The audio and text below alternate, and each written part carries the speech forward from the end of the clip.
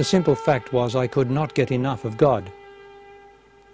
And when the divine energy came in brief moments between my awful longing, I was radiant to myself. My desire for this indescribable nothingness was as insatiable as it seemed unnatural. For a long time I was literally God-mad.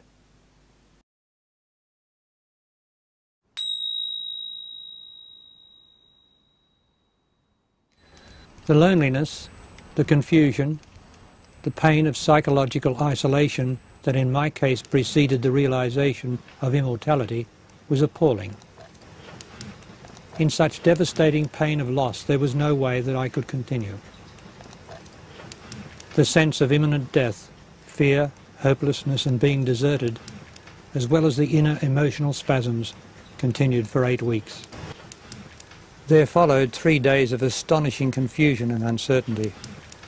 I was adrift. I had no will. On the 3rd day, I realized I was dead.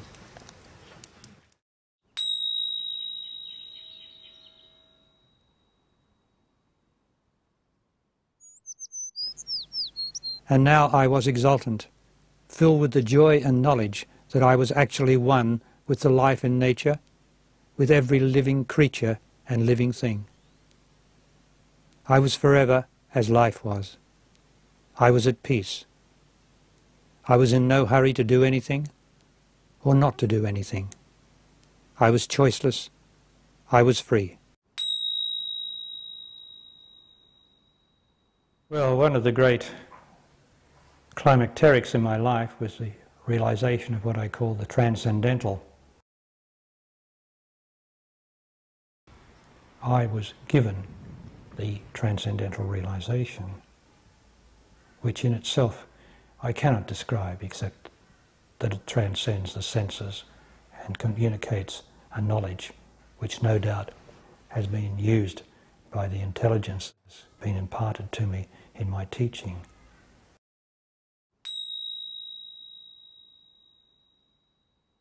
As I've spoken about what woman represented to me, that she represented God to me, I was imbued with a sense that I was doing something.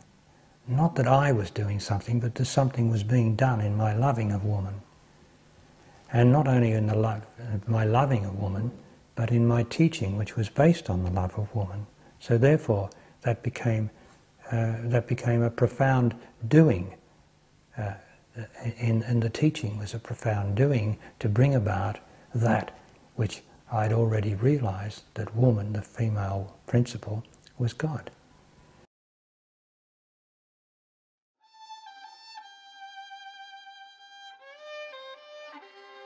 Barry Long, Scenes from an Enlightened Life, on Vimeo.com.